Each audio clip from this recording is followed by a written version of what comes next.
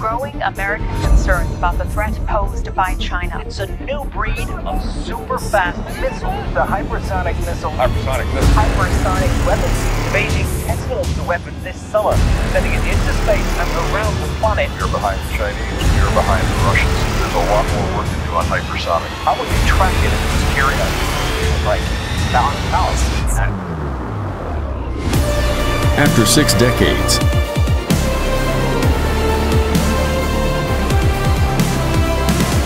$8 billion investments, $1 million destroyers,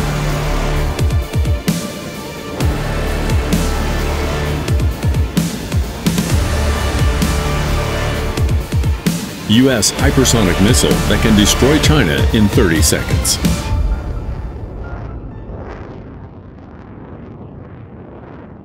The U.S. and China are in a tug-of-war, the most expensive tug-of-war in history.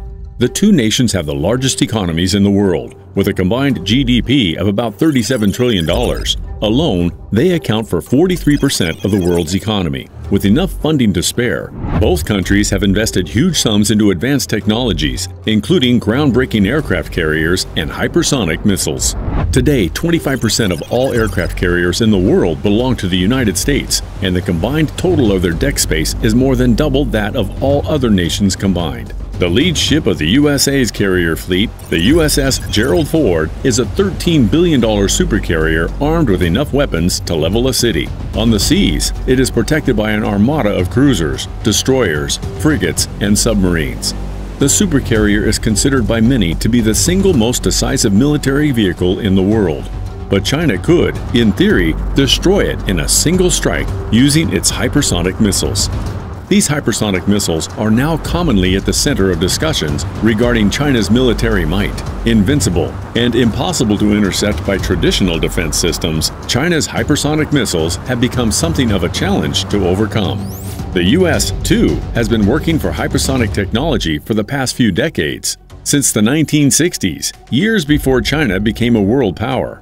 This makes it a wonder that, despite America's significant head start, China has managed to catch up and surpass the country in terms of hypersonic missiles.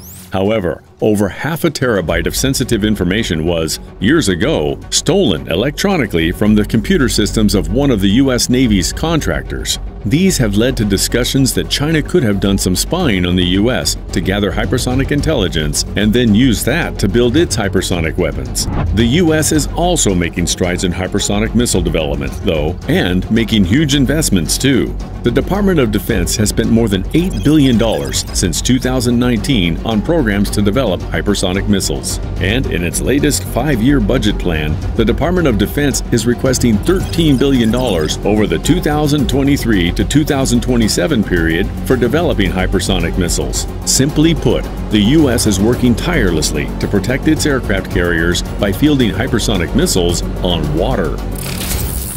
Hypersonic missiles on water. Modern hypersonic missiles are the kryptonite of American air defense systems. Even with an 1,150-mile heads-up to prepare for a hit, the carrier strike group these systems protect could still get destroyed. Hypersonic missiles are missiles that can cover at least 1 mile per second. That is, they travel at Mach 5 speeds or faster. They also remain maneuverable throughout their flight path. Remaining maneuverable makes the missiles unpredictable, and therefore air defenses cannot easily calculate interception points. Maneuverability is the single largest difference between traditional intercontinental ballistic missiles and modern hypersonic missiles. Intercontinental ballistic missiles can also travel at hypersonic speeds, some up to Mach 20, but they cannot maneuver and are therefore predictable and relatively easy to intercept. Modern hypersonic missiles fly higher than subsonic missiles, but lower than intercontinental ballistic missiles. Therefore, they also come with a plus of operating in an unexplored sort of in-between altitude that is difficult to defend against because there's been no need to defend the area. So, although the American supercarriers and other naval vessels are armed with advanced defense systems such as the Aegis, they remain vulnerable to hypersonic missiles that fly at unexplored altitudes, unpredictable paths, and untrackable speeds. While these capabilities could work in China's favor, the Asian country might also be wary of it. The United States Navy is working on similar sea-operating hypersonic missiles. a notable one of which is the Halo. The Halo. Halo, meaning Hypersonic Air-Launched Offensive, is an air-launched, air-breathing hypersonic missile with one mission: to sink ships. Halo is being developed by the U.S. Navy to address increasingly advanced naval threats of near-peer adversaries. On March 27, 2023, the Navy awarded 2 separate contracts with a combined value of $116 million to defense giants Lockheed Martin and Raytheon. The 2 companies will now build prototypes to compete to become the operational Halo missile. The companies are also heavily involved in DARPA's attempt at a hypersonic weapon, known as the Hypersonic Air-Breathing Weapon Concept Program. There have always been discussions on some interoperation between the hypersonic missile attempts of the separate defense services, as they're all having a go at it, including the Army and Air Force. For every major service of the U.S. military, hypersonic missiles have become a primary focus, up to the point where each service is working on multiple hypersonic missile programs at a time. For the Navy, in addition to the Halo missile, the service is also developing a hypersonic glide vehicle weapon called the Conventional Prompt Strike. The resulting missiles from this program will be deployed in the vertical launch cells of Virginia-class submarines and Zumwalt-class stealth destroyers. Similarly to the Halo missile program, this weapon, too, has the imprint of Lockheed Martin on it. Although in the case of the Conventional Prompt Strike, Lockheed Martin has already landed and cemented a contract worth up to $2 billion to develop the weapon, while with the Halo, the company still has to battle it out against Raytheon Technologies. The competing initial design prototypes from Lockheed Martin and Raytheon for the Navy's Halo are due in late 2024.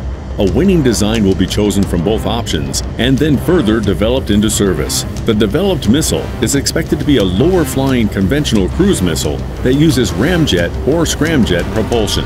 Such engines are extremely efficient at sustaining high speeds because they use onrushing supersonic airflow for compression instead of a compressor. However, they usually require separate boosters to accelerate them to high speeds in the first place.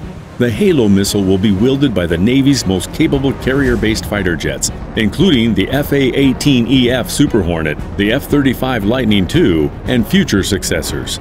It is expected to enter service around 2028, which can be considered quick for a program that actively began only recently. But the U.S. needs the Halo's capabilities as soon as now. So, the service is working on an interim upgrade in the in-service Long-Range Anti-Ship Missile, LRASM for short. Although the Halo missile will fly significantly faster, the LRASM air-launched missile has a high subsonic speed, which is the closest thing to hypersonic that's not hypersonic. Designed by DARPA and manufactured by Lockheed Martin, the $3 million LRASM air-launched missile is a 2,500-pound missile that wields a half-ton warhead and delivers it to targets up to 230 miles away. Like the Halo missile, it can also be launched by the Navy's F/A-18EF Super Hornet and F-35 Lightning II. With useful capabilities and similarities to the Halo missile, the LRASM would suffice as a medium-term substitute to checkmate the hypersonic missile of the Chinese Navy. Hypersonic missile of the Chinese Navy. The People's Liberation Army Navy of China has developed a hypersonic missile that rivals the American Halo. It is the YJ-21. It is ahead of its American counterpart. By 2022, the missile was already in the testing phase. In a footage from 2022, the YJ-21 could be seen cold-launched from the Type 055's vertical launch system. The missile initially hopped out, powered by gas, before its thrusters took over. This way, the backblast of the thrusters does not scorch its highly capable launch ship. The $900 million Type 055 Renhai-class guided missile cruiser is undoubtedly China's most impressive surface ship after the aircraft carriers. While the performance specifications of the YJ-21 missile aren't exactly public information yet, its range is believed to be around 930 miles, and its top speed between Mach 6 and Mach 10. Its launch vehicles would include the Type 055 destroyer and other compatible Chinese vessels, such as the recently launched Type 003 Fujian aircraft carrier. The missile's rather small control surfaces suggest it'll likely not double as an anti-air missile, but be used primarily to neutralize opposition ships. At its current pace of development, the YJ-21 could be the world's first ship-based hypersonic anti-ship missile. Like the US, China too is working on multiple hypersonic weapons programs across multiple military services. Missiles such as the DF-17, which can strike targets up to 1,600 miles away, and the Xingkong-2 Wave Rider, which can strike targets from 6,200 miles, are also being developed. The hypersonic missile race between the United States and China is one of the most fascinating and consequential competitions in history. Reaching new heights and breaking new grounds with each test, these two nations continue to push the limits of what is possible with hypersonic technology. They also continue to show how decisive hypersonic missiles would be if you subscribe to this channel and give this video a like. So do that now. Thanks for watching.